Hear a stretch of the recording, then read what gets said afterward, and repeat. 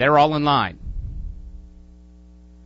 And they're off. And a slow start once again for Trippy Dance. He is last, and this time about 8 lengths behind the leaders, maybe 10 lengths back as they move toward the main track. Go Shorty is showing a lot of speed. Glory down along the inside, and Gem of a Mom's Son is right there between runners third. Then we come to They Call Me Ziggy. He's outside of Truthsayer, who's only about 2.5 lengths off the lead. Dr. Boros is getting closer from behind that. We're followed now by Put Back the Gold. Up on the outside is Smart as Lil, and the slow starting Trippy Dance once again will have to pass them all, and he is 10 lengths adrift at the half-mile mark. Gloried and Manuel Cruz just in front of Gem of a Mom's Son, who's now right up on even terms. Go Shorty is taken back in third, and They Call Me Ziggy is now gone by him from the outside. Then we come back to Truthsayer. He's down along the inside fifth, but he's now 4 lengths off the lead. Dr. Boros up on his outside. Then we come back, Put Back the Gold. Trippy Dance is starting to get involved. He is way out on the outside, but he is passing horses from the back of the pack,